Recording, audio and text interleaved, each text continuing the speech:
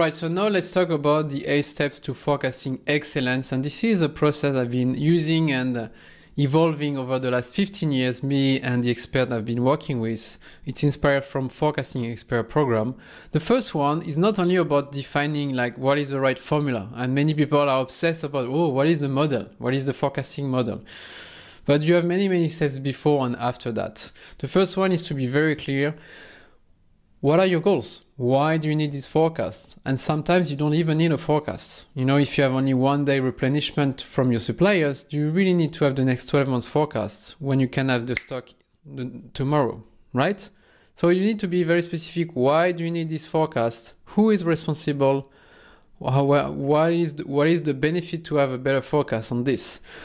Then you need to have the data, collect and transform data, right? So we talk about it already with the Excel file we already prepared, and we're going to get back to Excel after. You already have a very strong base to forecast. You don't need to have so much complexity. I'm going to talk about it later, and make sure you have the right data, but not too much. Then finally, you need to choose the right forecasting model. So we're going to talk about what are the type of forecasting models after that, but this is also important and it's not necessarily the most complex one that will give you the best result. Number 4, you can forecast. So you have the right model, you have the data, you can forecast the baseline. You can also forecast the new products coming, the promotions. You have many type of products and activities you can forecast. And this is the topic of the number 4. Then it's very important. It's not only about finding the right model, it's about measuring, analyzing, and reviewing, okay? You will always have a room to improve your model. That's why you need to have a very clear process to measure, analyze, and review, even maybe optimizing or changing the forecasting model, going back to the forecast and measuring again. Okay, so this is a very positive loop that I'm going to explain later again, because this is very important. Number 6, it's very important to make it as automated as possible. You don't want to lose time to redo always the same manipulation every week and every day. So automation is key. And then you need to empower your team. You need to become the facilitator of the forecast, because one of the main goals of the forecast is to feed the model with the right data. And you need to have the right data from the right people by implementing what we call, for example, an S&OP process, sales and operation planning, and make sure that all the company is aligned in your company, okay? So empower and facilitate and communicate.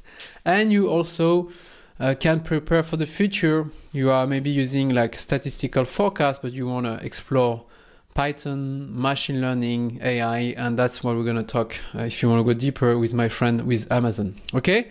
So this is just to keep you in mind, this is not only about the forecasting model. You have many steps. This is a very holistic approach you should have with your company and with your team members. And this is not only about like formulas. This is about having the right method and process, having the right communication to feed the forecast with the right information and to review it, and to have the right tools, whatever you are only in Excel, Python, your ERP system, and any AI tools you may use today or in the future. So keep this process in mind. And now we're going to talk about the different forecasting model. All right, I hope you enjoyed this video about forecasting. If you want to go much deeper about how to forecast and have better accuracy, I do have a new free masterclass called Generate More Accurate Forecasts. And during 60 minutes, I'm going to share with you with my friend from Amazon, Mario, an expert in machine learning and forecasting. We're going to tell you how to become a forecasting expert, how to deal with demand uncertainty, who owns the forecast, what are the best forecasting model, the best tools to forecast. Is it Python? Is it ChatGPT, Copilot? What is the best tools for that?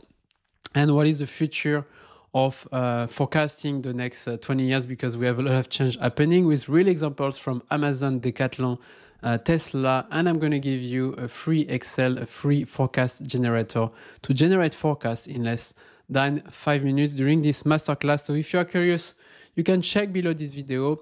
And for your information, we also provide other free masterclass about inventory management, one of my favorite topics as well, how to reduce stockouts and overstocks. What are the best KPIs and dashboards in supply chain to have better performance? How to automate your task on Excel. I'm going to give you example and free Excel with Power Query. how to implement an efficient and collaborative S&OP process, and what are the best strategies to become a supply chain expert and leader. So if you are curious, you can check below this video. Thank you for supporting us, subscribe, like, and I see you very soon.